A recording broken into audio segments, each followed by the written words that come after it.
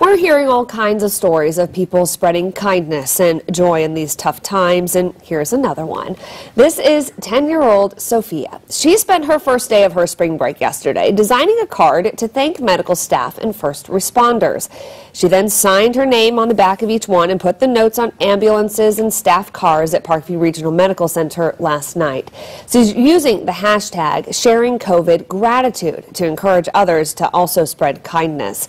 Well, Sophia, if you're watching, we took a call from someone who got one of your notes.